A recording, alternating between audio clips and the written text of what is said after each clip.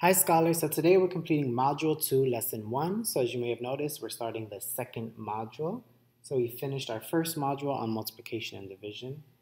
And Module 3 will continue working on multiplication and division. But for Module 2, we're going to be looking at different forms of measurement, one of them being time. So let's look at our learning intention. Thoughtful mathematicians explore time as a continuous measurement by using stopwatches. So by continuous measurement, that just means that it continues, it does not end.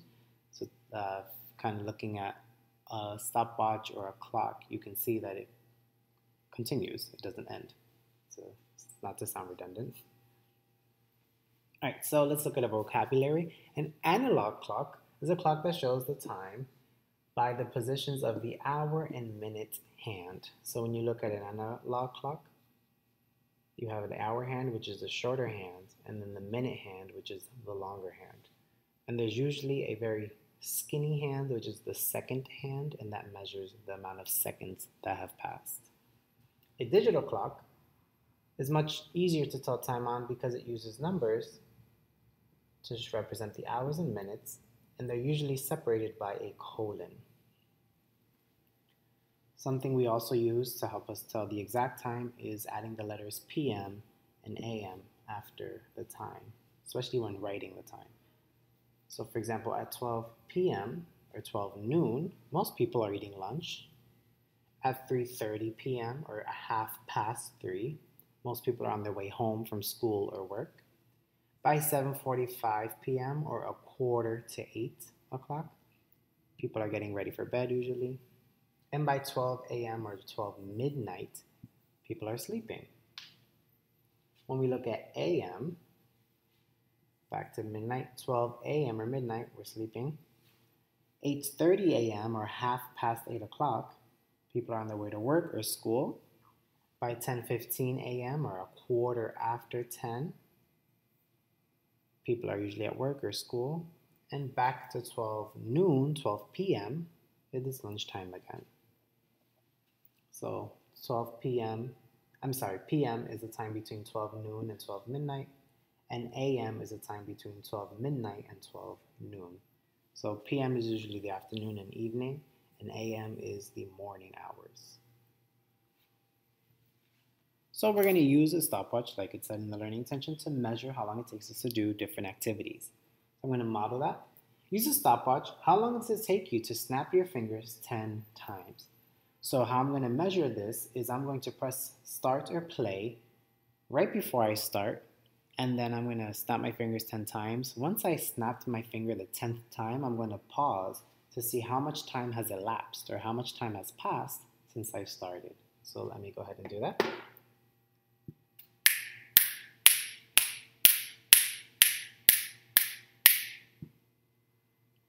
So it took me 6 seconds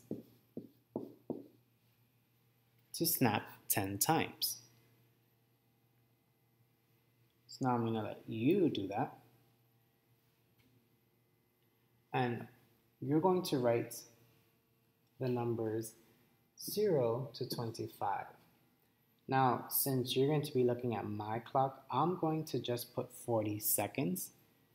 But what you're going to do is when I say go, you're going to write the numbers 0, 1, 2, 3, 4, 5, 6, and so on until you get to the number 25. Sorry, I'm not sure why the numbers look like that.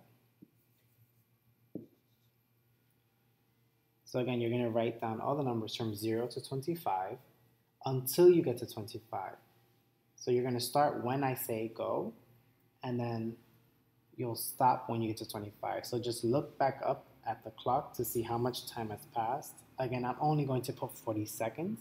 It may take you less. It should take you less because you're only writing 26 numbers. So on your mark, get set, go.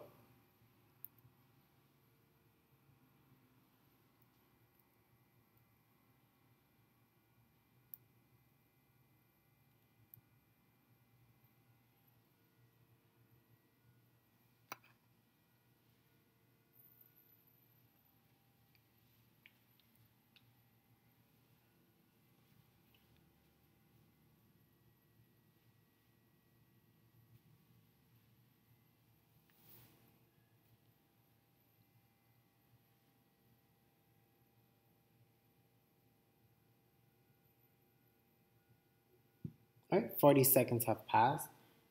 So you should have been able to write all 26 numbers from 0 to 25 and written down whatever number you saw once you got to 25. So for example, it may have taken you 20 seconds, 30 seconds, 32 seconds, 27 seconds, whatever number it was, you would just write it here. So let's pretend it took you 28 seconds. You would just write 28 seconds. Well, obviously I'm writing here. You could just write it on a piece of paper. So in the problem set, you'll be asked to do something very similar. Time, how long it takes you to do different tasks. So if you have an iPhone or iPad, I want to show you how you can access the stopwatch. So first you'll click on the clock app, which is right here, and that's what it looks like. So this is what you'll be looking for. Then when you enter the clock app, it'll usually show you the world clocks, and you're going to click on the third tab, which says stopwatch.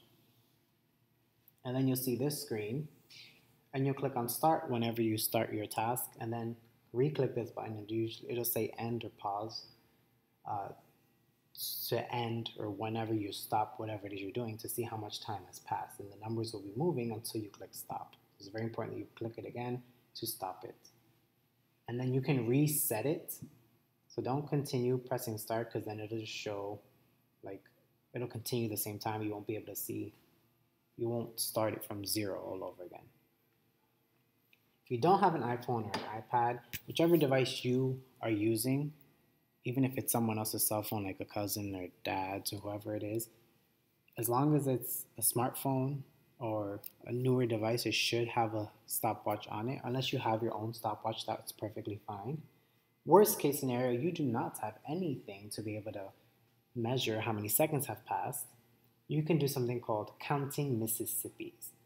So Mississippi doesn't have any significance. It's just saying the word Mississippi takes usually about a second to do. So when you count Mississippis, it's almost equivalent to a second. And I'll show you how. 1 Mississippi, 2 Mississippi, 3 Mississippi, 4 Mississippi, 5 Mississippi, 6 Mississippi. So notice every time I counted up and said Mississippi, another second passed on the stopwatch. So if you do not have a stopwatch, that is one way you can measure these seconds without actually having the device to do so. All right, thank you so much for watching, and if you have any questions, as always, reach out to me on Schoology or Hangouts.